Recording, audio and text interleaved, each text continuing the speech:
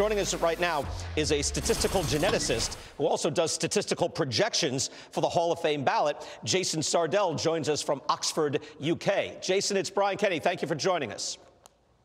No problem. Thanks for having me, Brian. Jason, I want to jump right into it again. People who follow you online know that you're very good at this. What do you see happening? And maybe you could explain the difference between the percentages that we see halfway through and exactly what you do to make your projections.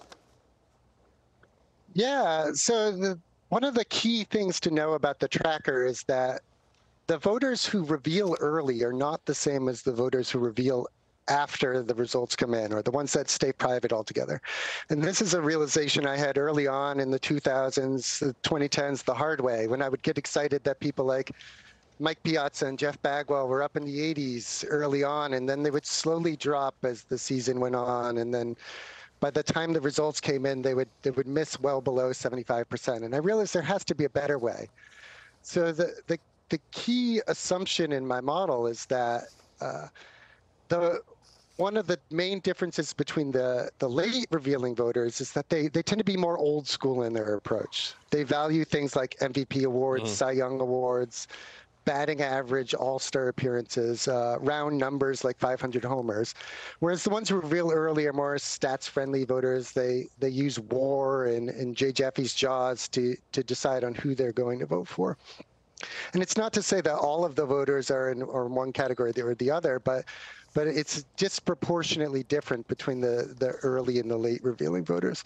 So my model attempts to unskew those voters and try to take the ones who are representative in the initial results that are in the tracker and project those onto the remaining ballots that we know are coming. What now, you know, for some background, you do know like who normally votes for who, right? Like you've tracked what these voters have done in the past. Exactly. Okay. That's exactly what we do. Right. Yeah.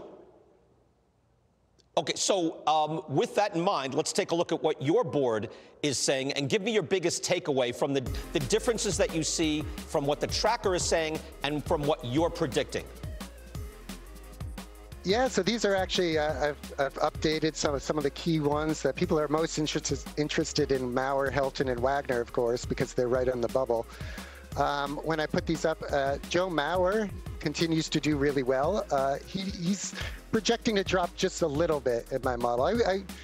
Here he's above 80%, 81% in the more recent projections, but I wouldn't be super surprised if he's in the high 70%. But he has enough of a buffer where he should stay on course for election. He's doing really well with those small hall voters, getting about 71% of them, which is incredible. I mean, it puts him almost on pace for election just with the stingiest voters alone.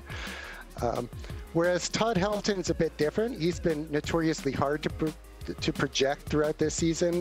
There's most of the voters, what I call medium and large hall voters who were going to vote for him, already voted for him last year. But in the recent ballots, a few new results came in yesterday and this morning. And yesterday, the ones you just put up there, I had him at 71% chance, and now I'm projecting him at about a 90% chance of getting in. He only needs a handful more votes to flip in the remaining voters. He's looking really good. Stranger things have happened, but if I would put my money on him to get in when the results are revealed. And Billy Wagner, he's tricky. He needed more vote. He needed to flip more votes coming into this year than Todd Helton. And if you just do the straightforward projection of what we have in the tracker right now, he's going to miss currently by he'll get right around 74% on average, which would be heartbreaking, I think, for him. But I give him now about a 1 in 4 chance of getting elected, which isn't nothing. I mean, that's still a pretty good chance. It's about the same as his OBP against, and you wouldn't be super surprised if someone got a hit against Billy Wagner, but you would put your money on that person to strike out or at least get an out. Right.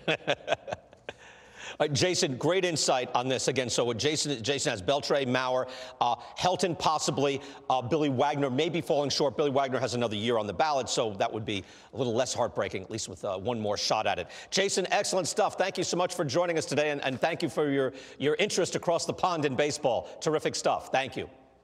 Yep. Thanks, Brian.